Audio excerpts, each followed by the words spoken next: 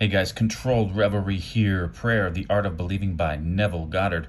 This chapter goes over hypnosis and auto-suggestion with the law of thought transmission and how you can put ideas in other people's minds through hypnosis and telepathy, basically. Controlled Reverie. Everyone is amenable to the same psychological laws which govern the ordinary hypnotic subject. He is amenable to control by suggestion. In hypnosis, the objective senses are partly or totally suspended. However, no matter how profoundly the objective senses are locked in hypnosis, the subjective faculties are alert, and the subject recognizes everything that goes on around him. The activity and power of the subjective mind are proportionate to the sleep of the objective mind. Suggestions which appear powerless when presented directly to the objective consciousness are highly efficacious when the subject is in the hypnotic state. The hypnotic state is simply being unaware, objectively at least. In hypnotism, the conscious mind is put to sleep and the subconscious powers are exposed so as to be directly reached by suggestion. It is easy to see from this, providing you accept the truth of mental suggestions, that anyone not objectively aware of you is in a profound hypnotic state relative to you. Therefore, curse not the king, no, not in thy thought, and curse not the rich in thy bedchamber. For a bird of the air shall carry the voice, and that which hath wings shall tell the matter. Ecclesiastes 10:20. What you sincerely believe is true of another, you awaken within him. No one need be entranced in the ordinary manner to be helped. If the subject is consciously unaware of suggestion, and if the suggestion is given with conviction and confidently accepted by the operator as true, then you have the ideal setting for a successful prayer.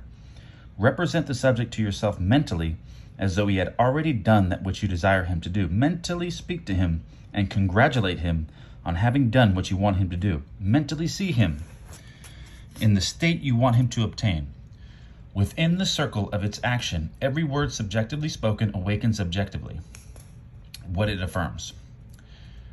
Incredulity on the part of the subject is no hindrance when you are in control of your reverie. Bold assertion by you while you are in a partly subjective state awakens what you affirm. Self-confidence on your part and the thorough belief in the truth of your mental assertion are all that is needed to produce results.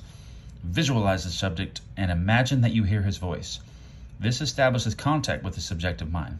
Then imagine he is telling you what you want to hear. If you want to send him words of health and wealth, then imagine that he is telling you, I have never felt better. I have never had more. And mentally tell him of your joy in witnessing his good fortune. Imagine that you see and hear his voice. A mental conversation with the subjective image of another must be in a manner which does not express the slightest doubt as to the truth of what you hear and say. If you have the least idea that you do not believe what you have imagined you have heard and seen, the subject will not comply. For your subjective mind will transmit only your fixed ideas. Only fixed ideas can awaken their vibratory correlates in those towards whom they are directed. In the controlled reverie, ideas must be suggested with the utmost care. If you do not control your imagination in the reverie, your imagination will control you. Whatever you suggest with confidence is law to the subjective mind. It is under obligation to objectify that which you mentally affirm. Not only does the subject execute the state affirmed, but he does it as though the decision had come of itself. So the patient actually thinks that your thoughts that you're transmitting to him originated from him, but they actually originated from you.